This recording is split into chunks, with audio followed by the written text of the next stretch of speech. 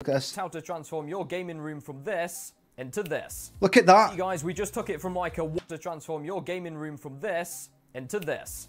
Look at that, man. We just took it from like a 1 to over 9,000. So yeah, the purpose of today's video is to show you guys all the lighting equipment that I use. Let's see it one more time. But anyway, fear not, it's for a good reason, because today I'm going to be showing you guys how to transform your gaming room from this into this. Fucking look at it. I mean, a lot of that's coming from monitors, but look at all that. That's no... What, are you 6 years old? Look, I fucking like it. 1 to over 9. That's fucking awful. No, it's fucking... I mean, that's not what I'm going to do, but... Let's get... Look at all this, man. Right, he's got a light there, right? A little bit of a... So, not the... He's got just a wee light there, right? He's got these wee... I'm not going to do it. In this one, I've only got one kit with I'm not those interested old vintage style filament. Wait, I'll show you.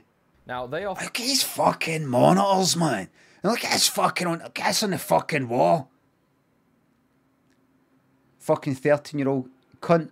Do you want me to just go back to drinking? Aye. I did a sketch about this. Swing sketch. I fucking love it. Few play bars. I'll turn them back on. And I would be delighted to be in that room. Delighted.